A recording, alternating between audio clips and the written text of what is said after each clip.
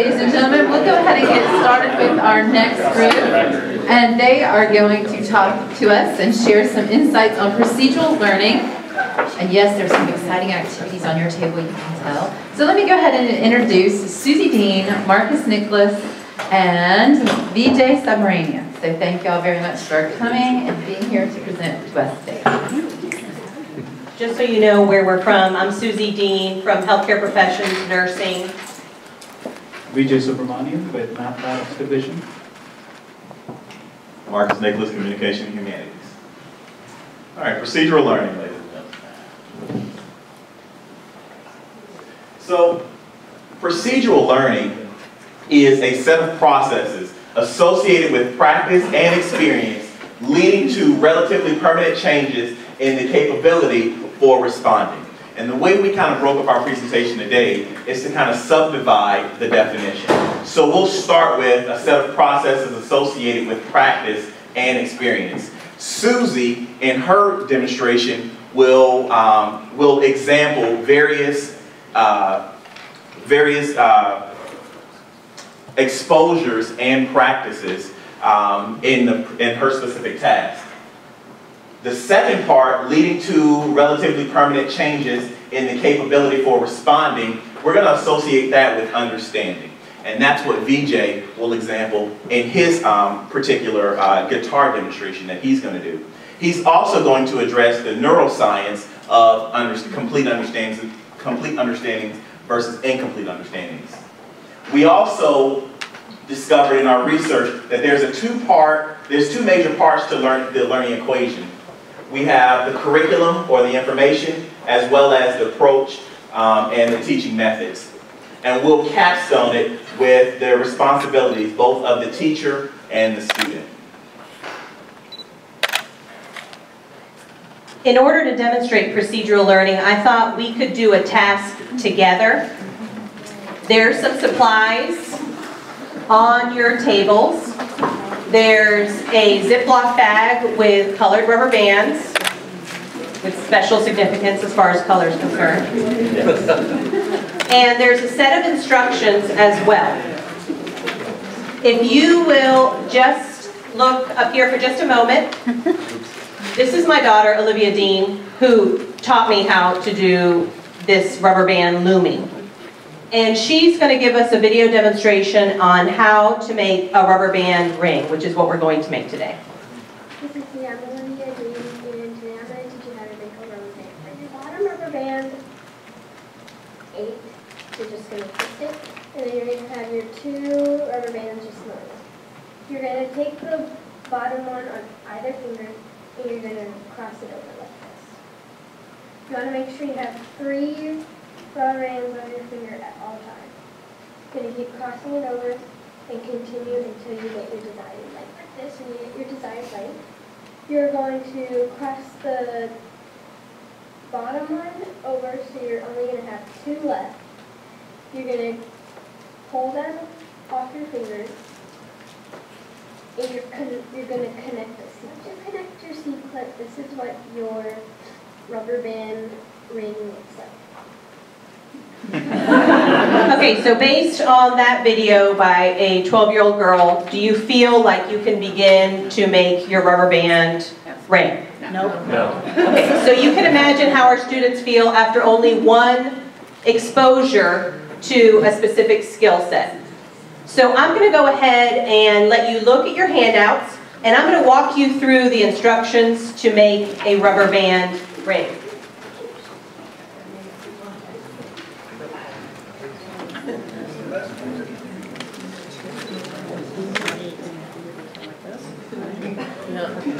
Okay, so we're going to start with a color pattern of blue, then yellow, and then white. So if you want to go ahead and take your rubber bands out and start with the blue rubber band, the very first step in the process is to take the blue rubber band and put it on your index and middle finger in a figure 8 pattern, just like this. So a figure 8 pattern. Vijay and Marcus will walk around to help you. The next step in the process is to put on the yellow band, just straight across your fingers. Do not put it in a figure 8 pattern.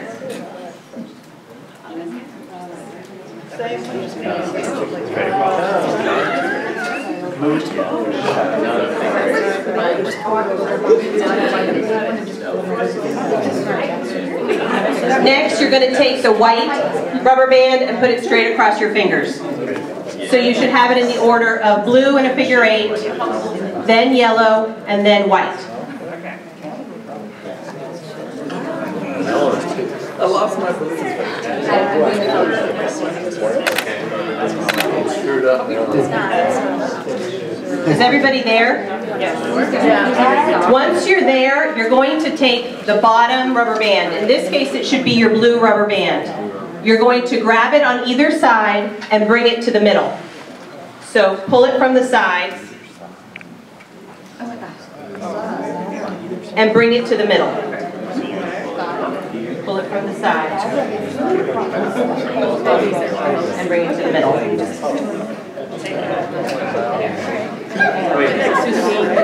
At this point, the blue one has moved to the middle and it has started your ring. So you need to keep 3 rubber bands on your fingers at all times, so you need to know that you need to add a blue at this point. Straight across? Straight across. No more figure 8s, just straight across. Adjust your bands down and add a blue one across the top.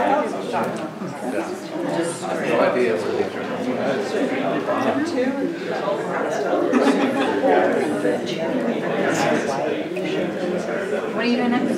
Like this, right? Now your yellow band should be on the bottom. And you want to bring the yellow band over your fingers and into the middle. Yeah, just you do another one like this. Now adjust the rubber bands down on your finger. No, the bottom. Put the top. Oh, you break this down. Yeah, I just did that.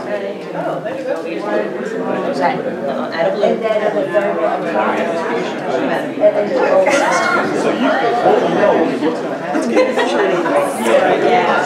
Start shooting like I do. Eventually you actually get a ring. So now you keep repeating this pattern of looping over the top band and then adding another color so you have 3.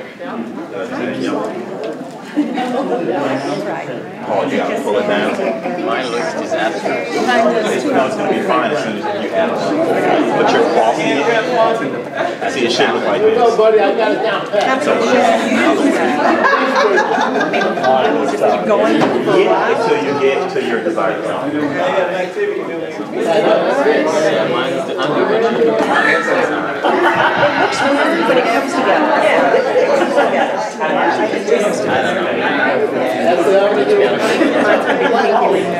Does you have a figure 8? You have to have that. Mine is terrible.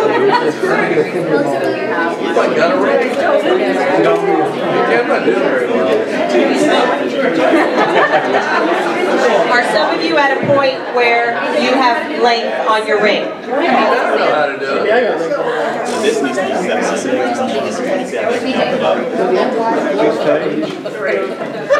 Do you guys have length? I do. Suzy, here's a perfect one.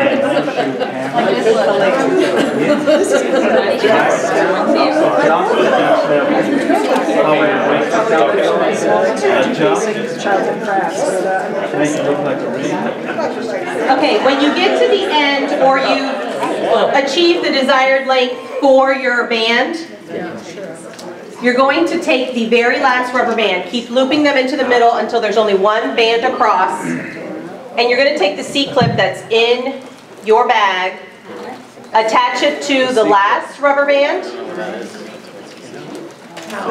take the C-clip and attach it, and then attach it to the very first rubber band in your series.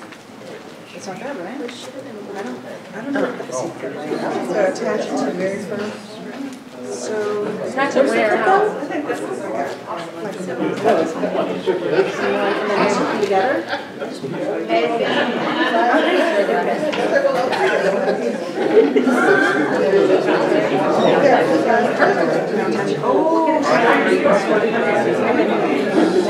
you loop it around to your very beginning rubber band. You don't have to make it very long because they do have stretch. And they can fit on your finger.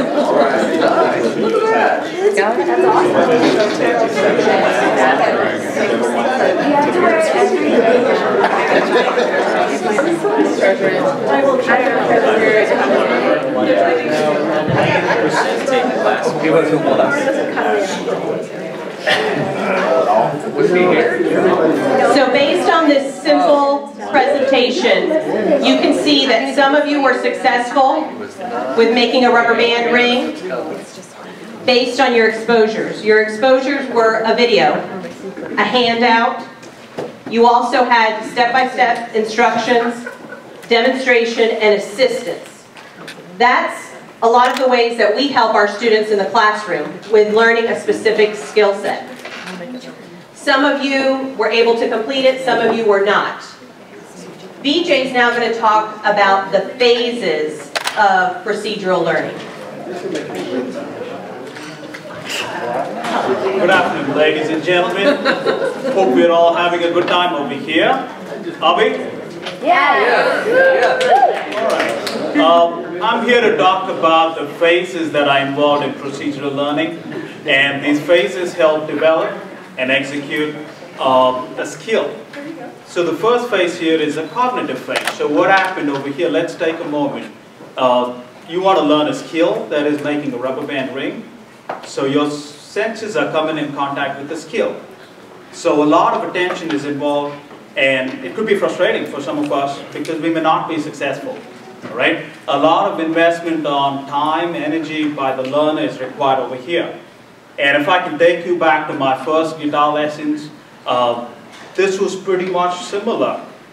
They were asking me to hold the guitar in a certain way, sit in a specific posture, keep the thumb which never lined up parallel to the strings, and on top of it I had to look at the notes that I'm playing and strum it in a certain way, and the music that came out was pretty much, you could guess it right? It was something like this. And how easy is it to give up and move on to something else? Maybe easier, maybe difficult, but cognitive phase is the first phase which involves a lot of time and energy, and it's all about persistence from there on. It involves practice and repetition. And with practice and repetition, what happens, it takes us, a learner, to the next phase, which is the associative phase. So a lot of things are happening in associative phase. With practice and repetition, I realize I don't want to sit anymore. We drop away those inefficient means, those inefficient practices, and what works for me, what doesn't work for me.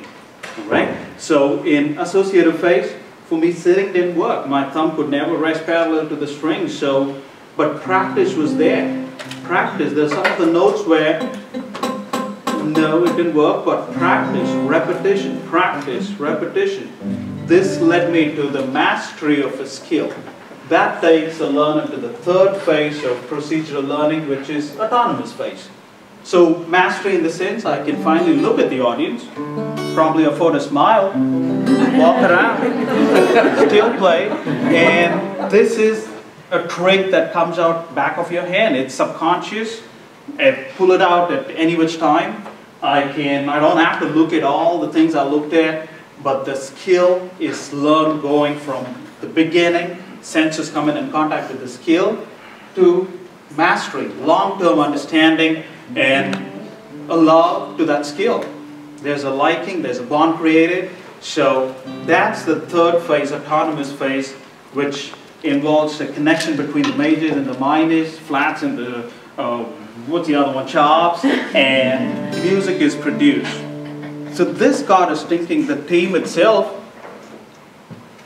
do we want our students to play such wonderful music in the area of expertise that we are in? We want them to be playing such wonderful music, connect the dots, learn all the notes, and that's what took us to the next part of it, which is, why don't they remember? Right? The facts that we teach in classes, why don't they remember? I teach Mac 1105, college algebra, and also pre-calculus algebra, which is a successive course. And when you ask students, do you know quadratic formula or how to factor, they're like, what? And they have no recollection of most of the topics discussed in college algebra. There are a few who remember, which is good, but a majority of the students don't remember, carry forth topics and learning successfully. Why is this happening? Maybe it's the way we are designed, and that got us thinking about yes, please, thank you. That got us thinking about how our memory structure is designed. So the first part of it, the first layer, is the sensory memory. So this is mainly caused due to auditory and visual. Everything that we see, everything that we hear, but luckily we don't remember everything for good reasons or bad reasons. Or we don't remember everything that we hear. So with a little bit of attention, that goes into the second layer, which is a short-term memory.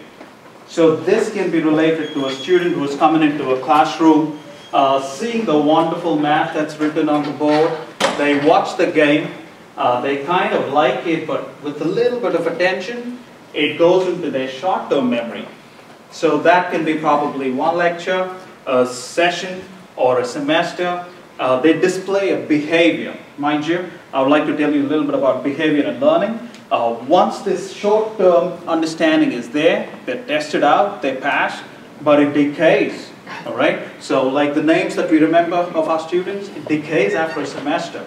So what makes it into the long-term learning? That should be procedural skills, which means through practice and repetition, it impacts the long-term memory of the learner. So you may remember sitting next to Mr. Salik, who's wearing a red shirt, 10 years from now, February the 23rd, it's a Monday afternoon. Yeah, these are all facts that are involved, but then the skills come through implicit, like a subconscious act. You don't think about it, right? When there's a car cutting right in front of you, you don't think about slamming on the brakes. I don't drive, that's another reason.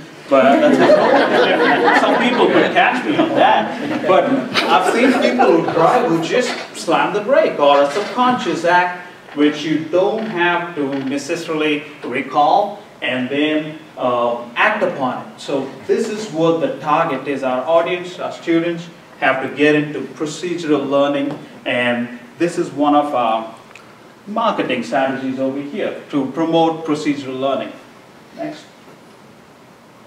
At this point, like how we hit a roadblock in thinking, is procedural learning similar to rote memorization? What's the difference though? It's a natural doubt or a question that could arise in us, but mind you, procedural learning is multiple exposures. It's how, when, and eventually we are hitting upon the why, hopefully apply and create the highest form of learning, I believe. But then rote memorization is a single kind of exposure. You keep repeating the tables, 12 times 11 or 12 times 12, but when you reverse it and say what is 30 times 2, or there's no application. It is not different kind of learning to apply, but procedural learning is more understanding. It's for meaningful learning, and that's what it is all about. Thank you. And over to Suzy, who's going to be talking about application of procedural learning in context.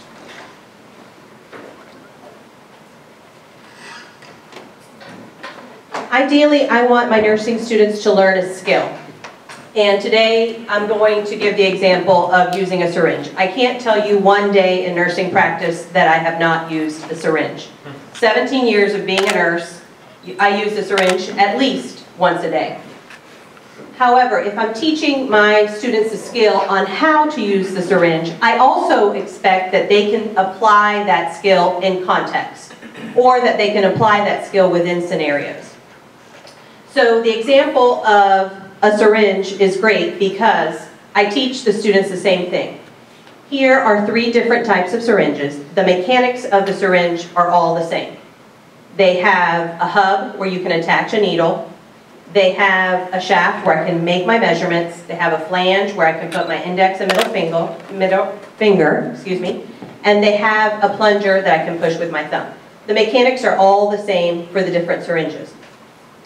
I teach the students how to use the syringes, how to apply the needle, how to give injections, and how to give medications IV push.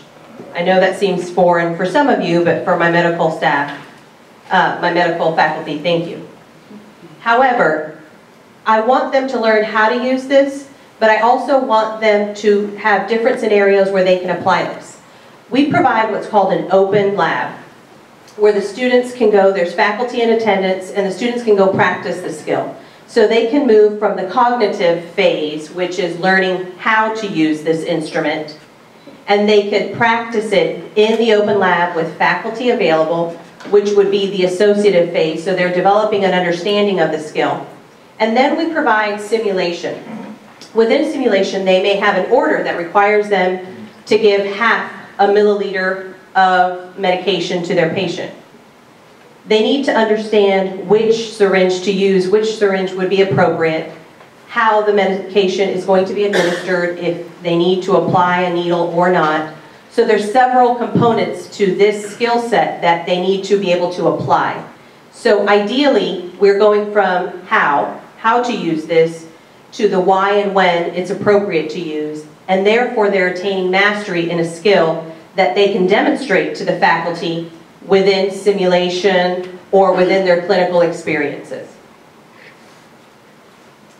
The responsibilities of learning a skill are not only for us as instructors. The student has certain responsibilities as well.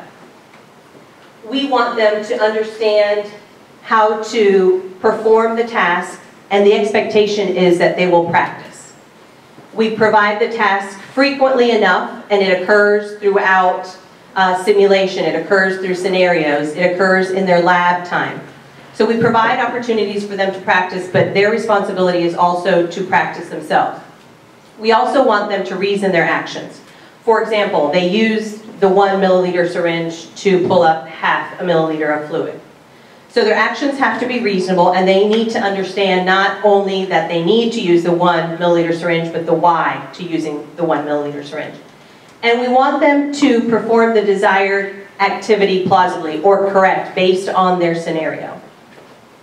So, for example, a month from now, the likelihood that all of you will be able to loom a rubber band ring is probably not very likely unless you take the opportunity to practice. And you need to have exposures to the rubber bands. You need to hold the rubber bands, look at them, be able to take time to practice looming in order to perform that skill set again.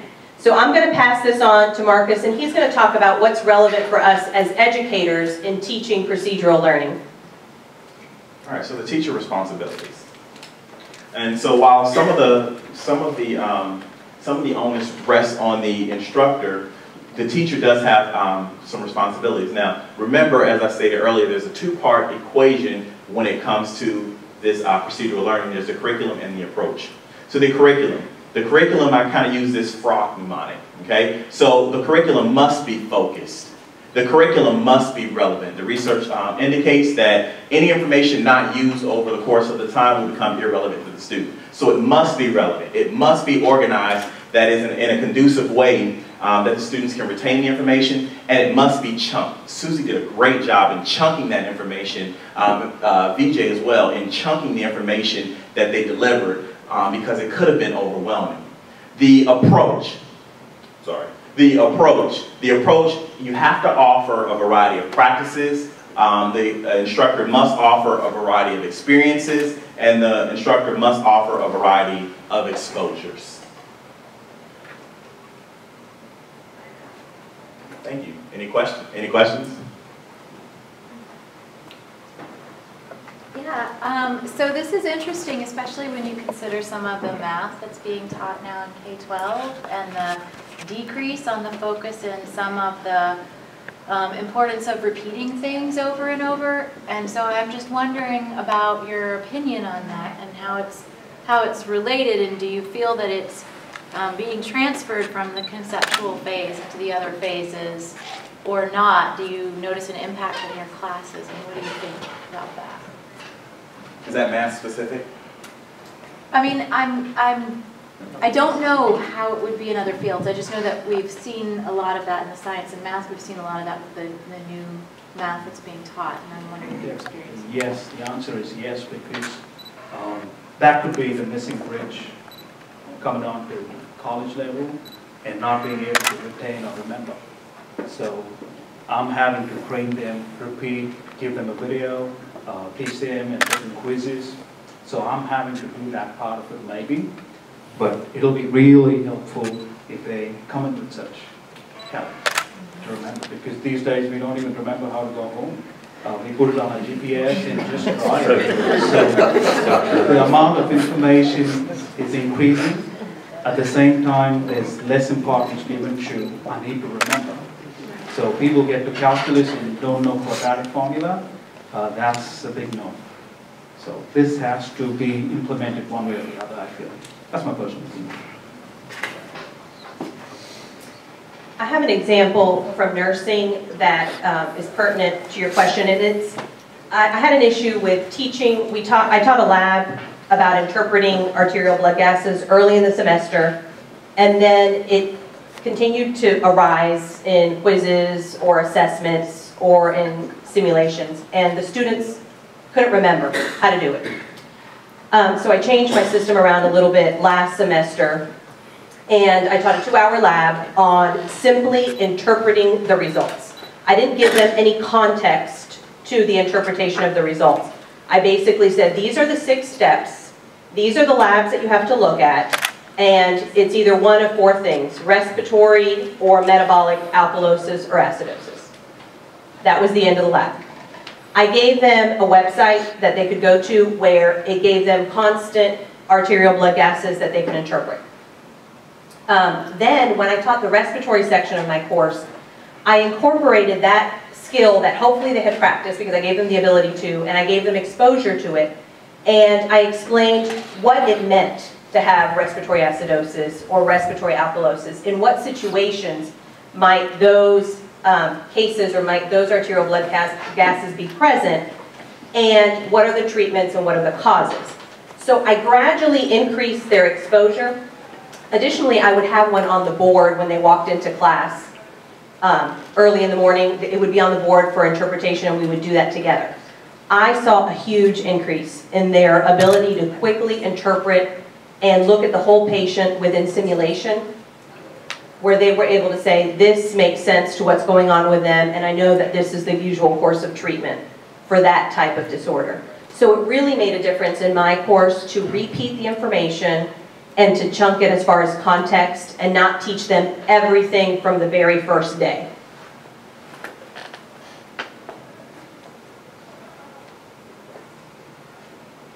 Any other questions?